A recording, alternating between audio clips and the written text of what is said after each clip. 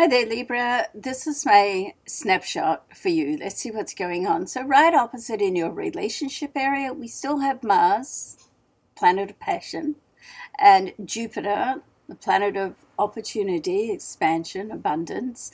Beautiful to have this in your relationship zone. So if you're looking for love, guess what? You can just turn the corner and just bump into someone which you have like an electric connection with, and there you go.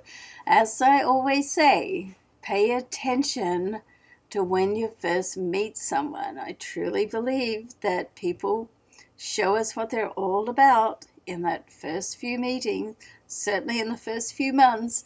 Generally, we're just a little infatuated and overly excited, so we don't watch out for it. The other thing that's going on for you is that there's the new moon this month and this week in your career zone. So that sort of opens up. A new moon is like new beginnings. It opens up developments and opportunities. So that's happening in your career, business, in your work zone. So you want to sort of watch out for that as well. And, you know, also with love, it's like soul love can come through for you right now too. And soul love is, to me, it's like you can meet someone that's part of your past soul family. You know, you get that sort of feeling where you've met someone before, or it's comfortable, and it's just like a lovely sort of connection and fit.